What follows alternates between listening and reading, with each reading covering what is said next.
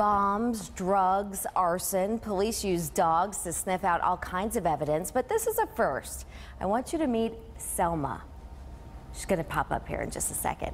She's specially trained to help people and police crack child porn cases, including the one against former Subway pitchman Jared Fogle.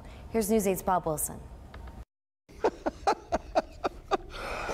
I know. You don't think of her as a canine dog, but this is canine Selma.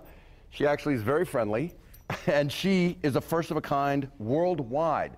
Canine Selma here can sniff out electronic media, more specifically thumb drives, hard drives, cell phones, iPads, any of those kinds of devices. Good girl. Seek. Good girl. Detective George Jupin puts canine Selma through her paces looking for electronic devices.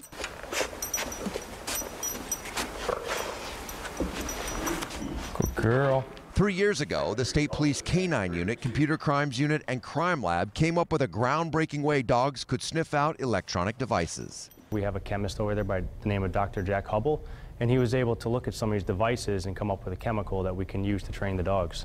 So we put it all together, and it worked very successfully, and been in the field now for about 3 years. The Canine Unit took this chemical in its pure form and then trained Selma like they would a bomb, drug, or arson dog. This chemical is not harmful to her or humans. It's a specific chemical that's found on the computer memory chips that you're going to find in devices such as thumb drives, or cell phones, or hard drives, or tablets. The dog is in such demand they could really work her 24 hours, 7 days a week. The team assists the federal government, other state police agencies around New England, as well as local police here in Connecticut. As a matter of fact, they were out till 11:30 last night working a case which ended in an arrest.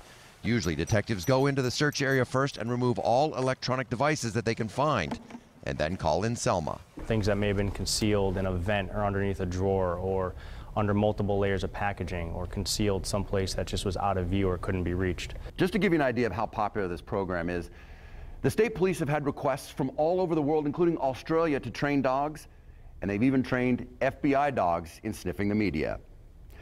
We're in Meriden. Bob Wilson, News 8.